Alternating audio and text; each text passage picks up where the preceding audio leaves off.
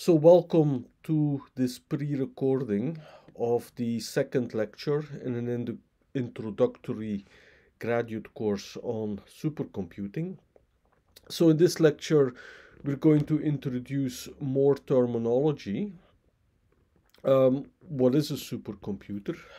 How can we think about different forms of parallel computing? So we will start with the classification of Flynn, and then define the notion of scalability for distributed memory computers. This is not a course where hardware plays an important role. So in the second part of this lecture, I will try to give an overview of the different network topologies. So most supercomputers consist of clusters of computers, how they are connected. So the different type of connectivities one can define. So this is as close as to the hardware as we will ever get into this course. And it will be mainly also defined at the highest level, at the graph level. Okay, so where do we start? So when we do computing, we deal with instructions and data. So we have the classification of Flynn, which is this four-letter classification. And you see in every four letter, there is the I, the instruction, and the D as the data. So that remains fixed. What is permuted, what is combined, is the single and the multiple. So we start with the single instruction, single data stream. That is the sequential computing. We can still achieve parallelism in this way if we compute multiple items. So we will spend later in this course some time on the pipelining technique, which can achieve a lot of parallelism from a seemingly strictly sequential computation. The second type listed here is the multiple instruction single data stream. That is here for completeness, but there has not been really that many great examples of that type of computation. The two remaining types are quite in use. So we have the single instruction multiple data stream, the graphics computing processing units are a very fine example of this. In general, any type of processing on regular data structures like vectors or array processors, they actually fit this category. The most general type of parallel computing is multiple instruction, a multiple data stream. So this is our general purpose multiprocessor computer. I will say something about the single instruction multiple data stream. So there is the data parallelism, or the class of data parallel algorithms, where the same instruction is executed on different data elements. So graphical processing units, they are belong to the category of hardware accelerators. They are similar to other types of accelerators. Two of them are listed here. They are originating from a very specific and more limited type of computation than the central processing unit. But they have become quite powerful and also quite a very dominant factor in supercomputing. So two alternatives to GPUs are the field programmable gate arrays. So these are circuits that are programmable. Field programmable is the terminology. So they can be customized for and assembled to fit a particular type of computing. In some sense, the GPUs are the high-end graphics cards. And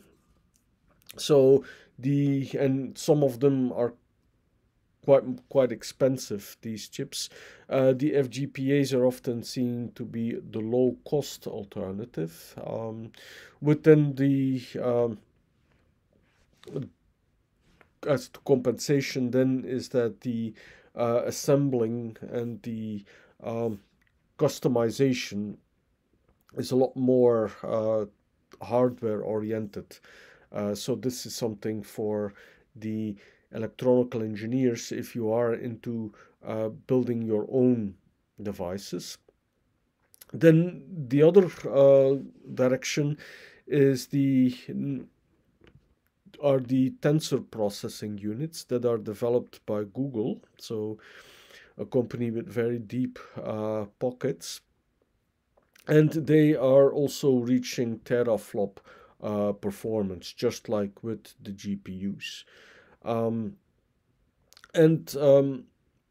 I was in the previous lecture, I was mentioning the floating point and the scientific computing community. There is, of course, also the growth in artificial intelligence that, in some sense, has benefited from the increasing computing power, but also there are specific hardwares that are being designed to accelerate machine learning algorithms.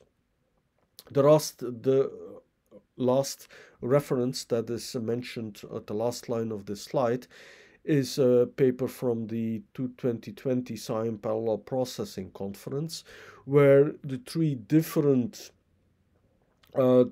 technologies that are listed here, GPUs, FGPAs, and TPUs, are applied in financial Monte Carlo simulations.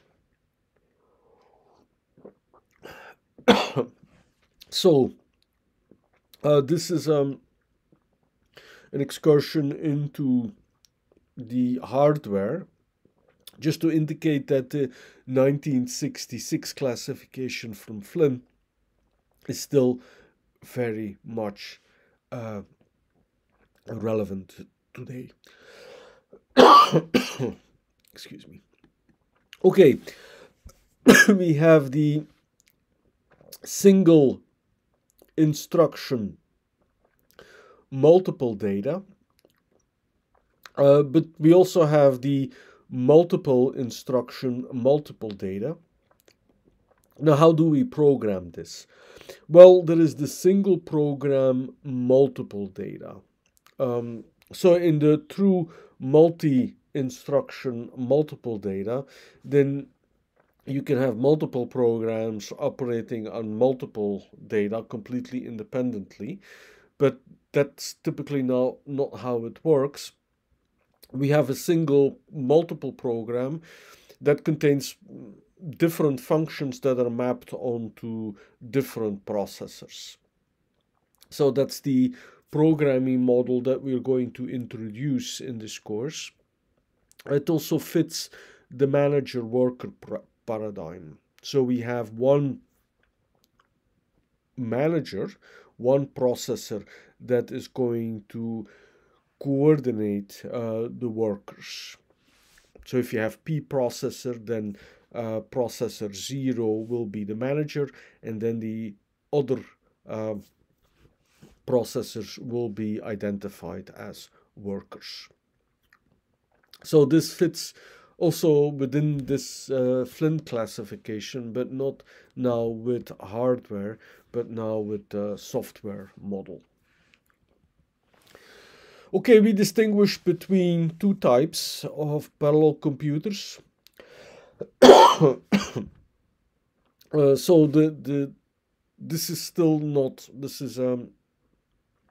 not taking into account the accelerators, which are kind of a third level that is attached to this.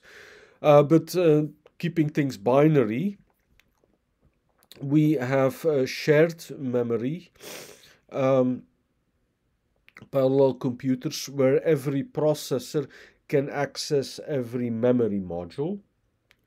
In a distributed memory model, then in essence, every processor can also request data from another memory module, but it has to pass through another processor.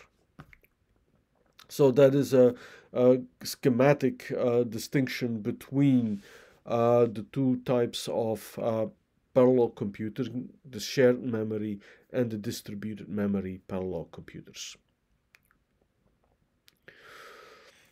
So there is, of course, the hybrid. The last line on this slide indicates that what actually is happening is that in a node, so the supercomputer consists of several nodes. Every node is actually a shared memory parallel computer. And on every node is also attached one or multiple GPUs. So there is the pure binary classification as here, but in reality, everything is typically a blend of the different types. What is now a cluster? It's an implementation of the multiple of the multiple instruction, multiple data classification. So we have a connection of independent set of computers that are combined through software. So there is the way, the protocol on how the computers communicate with each other is defined, and of course there is also the physical connection.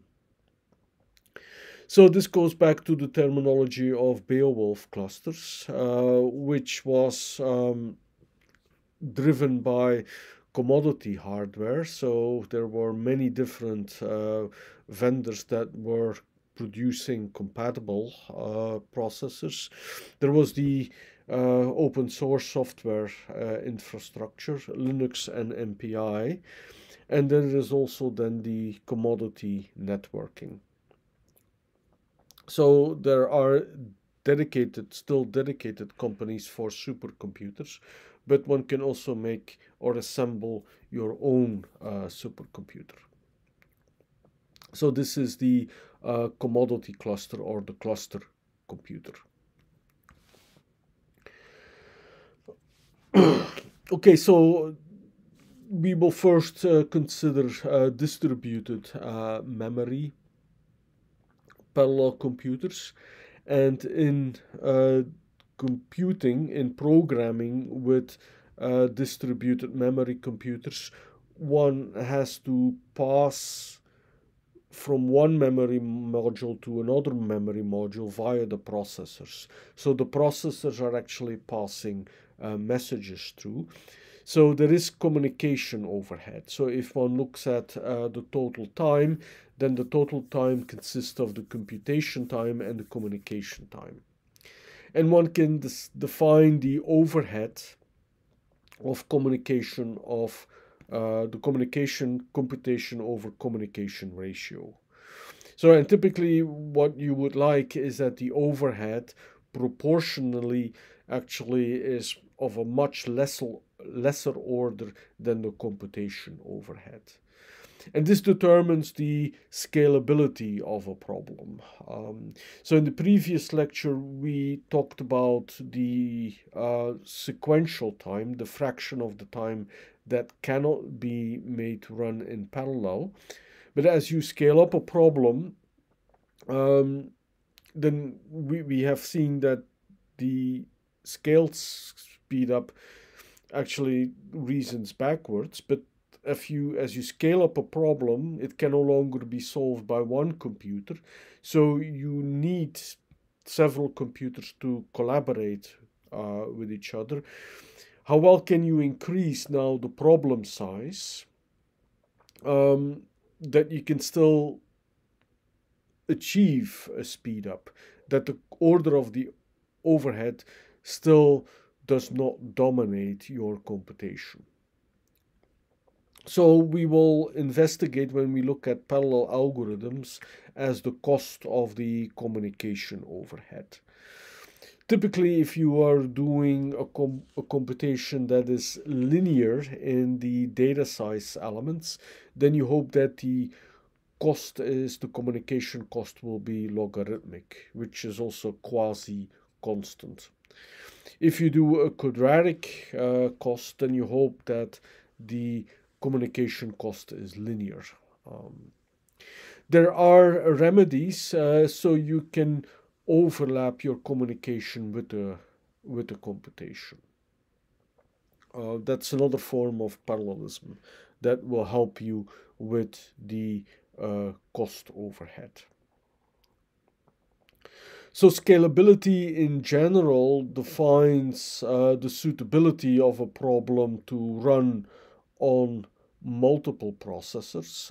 So one needs to have a reasonable size for a problem to be suitable. So there is a lower bound, but also there is an upper bound. If the problem starts to grow, then the overhead may dominate and may make it no longer suitable for parallel execution. Okay, so then there is the alternative. So the main difference between distributed memory and shared memory is that with a distributed memory system, one uses the internet, one uses the network communication cost. With shared memory, one does not have this, so there are other problems that are associated with this.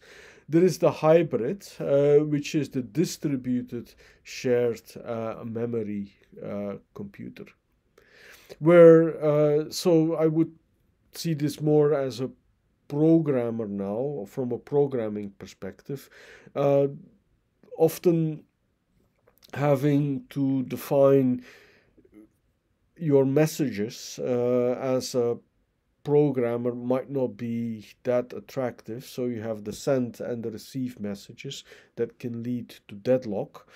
So there are alternative programming models that are building a layer of abstraction onto the message passing.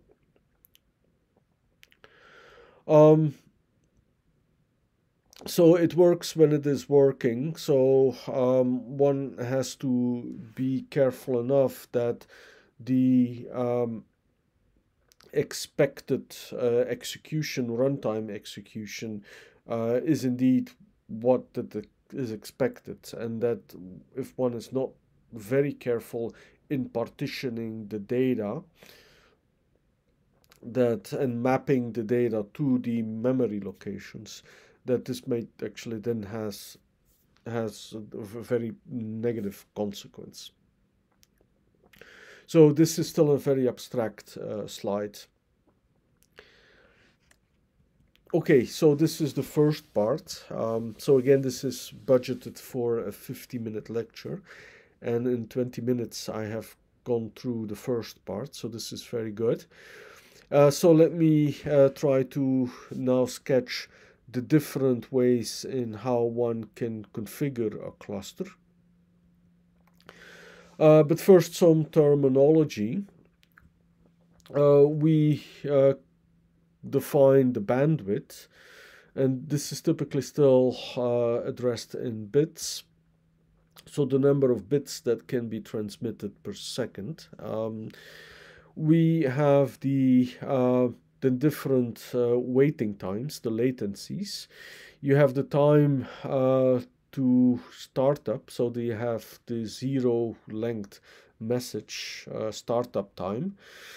You have the time of message to commute to transform through the entire network, and then you have the time to send one message.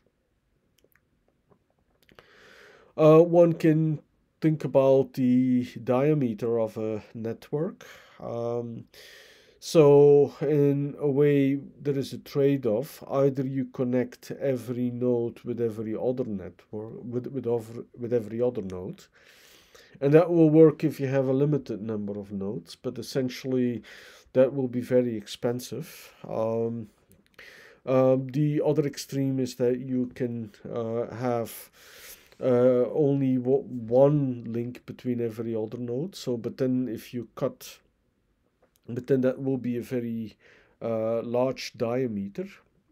Um, so the diameter will then be almost the half of the number of nodes, which might not be that attractive either. And then we have the bisection, which suppose that one of the links is too busy and there's kind of a bottleneck, or if gets disrupted, then that severely impedes the reliability of your computations.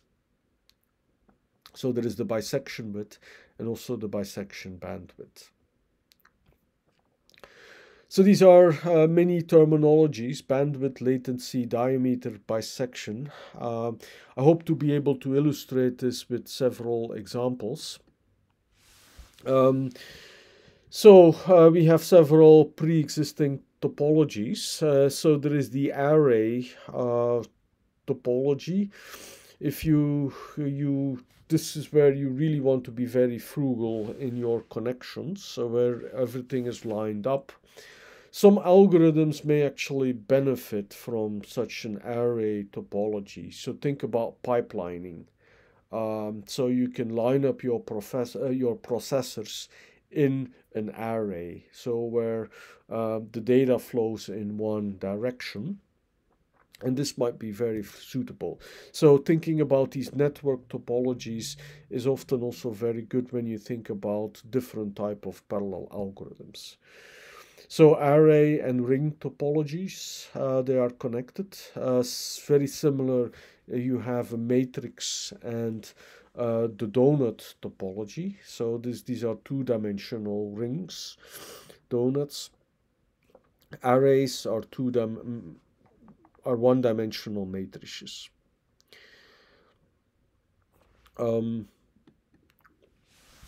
The hypercube network was a very, and it still is a very good organizational principle for parallel algorithms.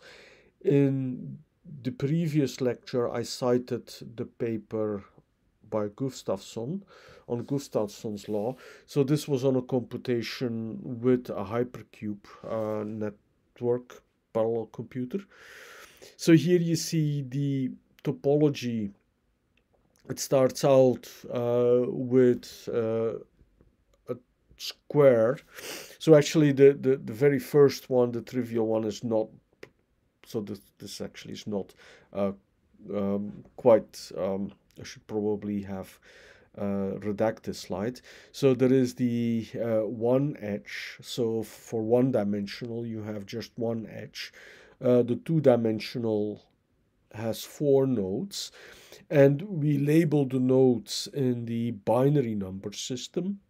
And that will have, so we have node 0, which is node 0, 0, node 1, which is 0, 1, node 2, which is 1, 0, and then the third node is 1, 1. So two nodes are connected if the number of bits that they share in their identification label differs in exactly 1 bit. So you can verify this property in 3 dimensions. And then one can also draw these 4-dimensional pictures. I didn't attempt this, but by connecting 2 cubes. So there is this. There are these algorithms that are defined by these topologies. So, and going from to an adjacent node is just flipping bits. And again, this can happen extremely fast. So, you can get to every other node with a 2 logarithm of the number of processors. So this scales very well. So the number of connections, so it starts with 1 in the edge, then it's is 4 with dimension 2, then it becomes 12, and as an exercise, I will ask you to compute the formula for the general number of connections. So if you want, and you can also compare this with the total number of connections. So if all nodes should be connected with each other, then this number would grow a lot faster than the number of total connections in this hypercube network. Okay, so here is an alternative. I was mentioning the manager-worker paradigm.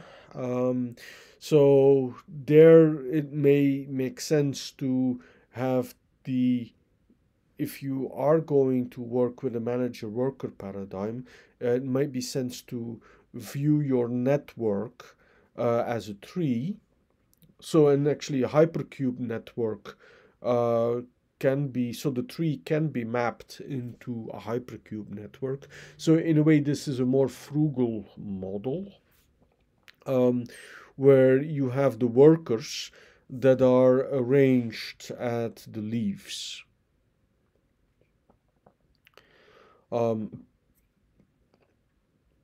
So and in some sense this is already also a hybrid where you can think of networks as static, but the nodes here, the interior nodes are not the processors. Perhaps my initial introduction in the slide was misleading. So you could think of you having your processors sitting at the nodes in this tree, but that's actually not true. The processors are at the leaves. Here you have switches that are sitting at the intermediate nodes.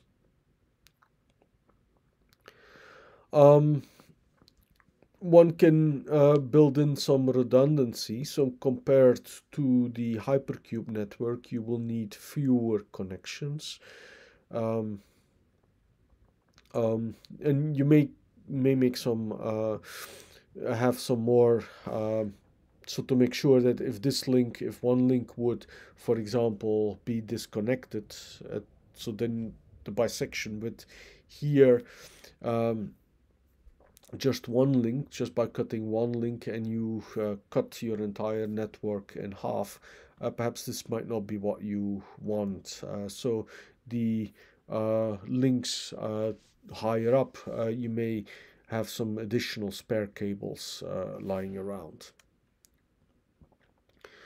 Okay, so the previous network was already introduced with switches.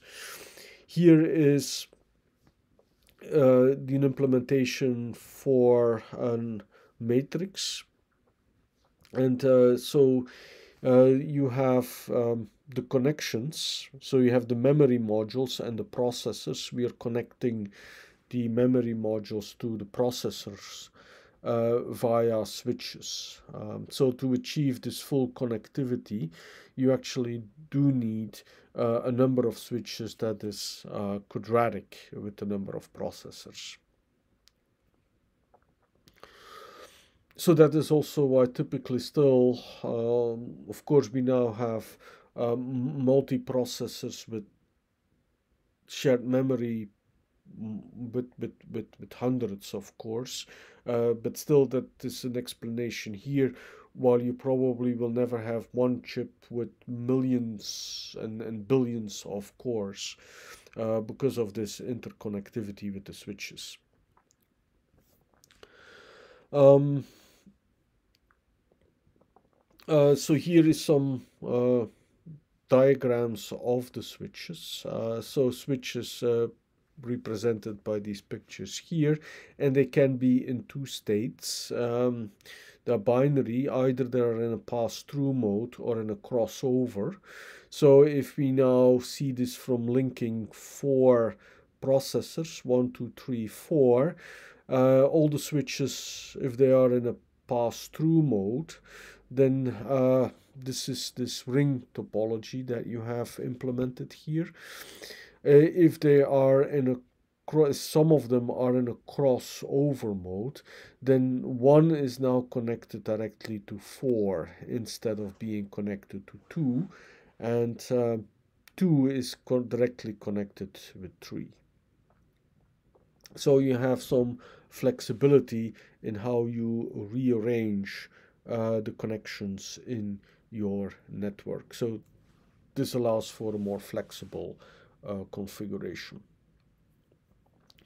Switches can be connected in multiple stages. So here we have a multi-stage network. So this technology goes back to the very early days of telephone operators, where in order to phone goes way back to before my time when I was starting to use phones. But you had to dial an operator, and that operator would connect you by setting the right switches on a switchboard.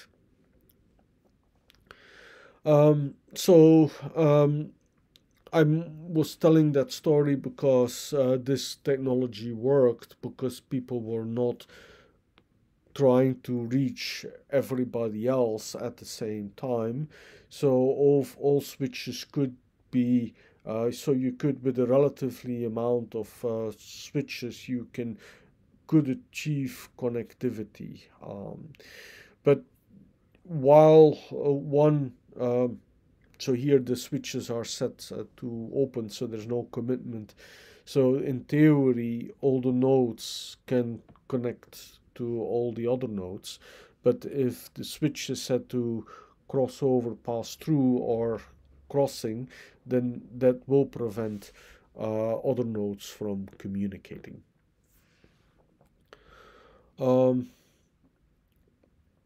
So here you see, so the switches are a technology to realize connectivities. So the advantage is that the number of switches, if you have a three-stage network, that the number of switches actually grows logarithmically with the number of processors. So you can still achieve full connectivity with a number of switches that actually is almost considered as constant. So you can connect 1,000 processors with 10 switches. So this is technology that is scaling, that scales. The labeling of the switches with the nodes is also given with this binary number system of the labeling.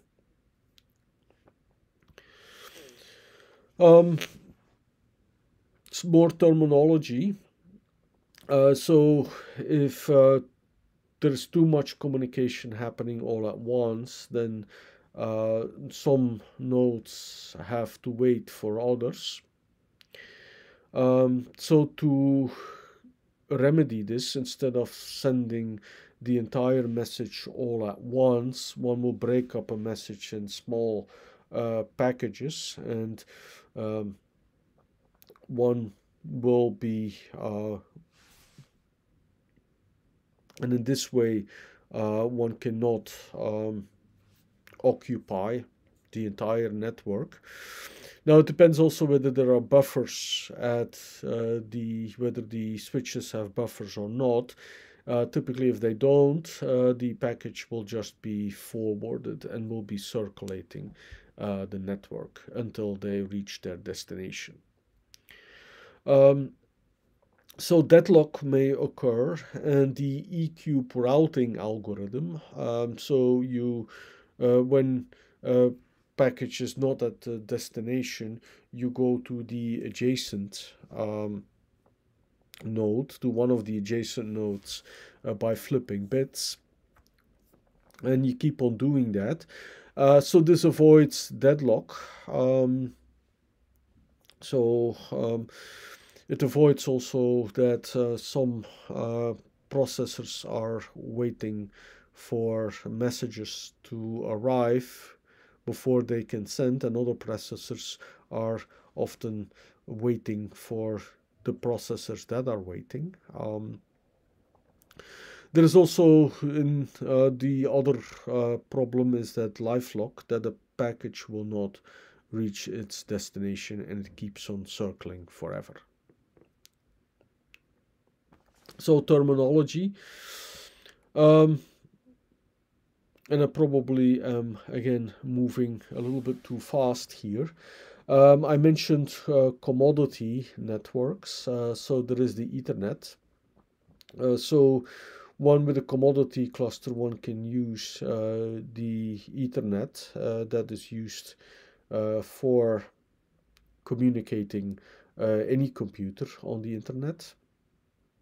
One has to make sure that there is a proper authentication mechanism, a secure messaging system with a secure shell to bypass the passwords, and one can configure a cluster in this way. So here you have the manager node, and then the worker nodes, or also compute nodes that are connected.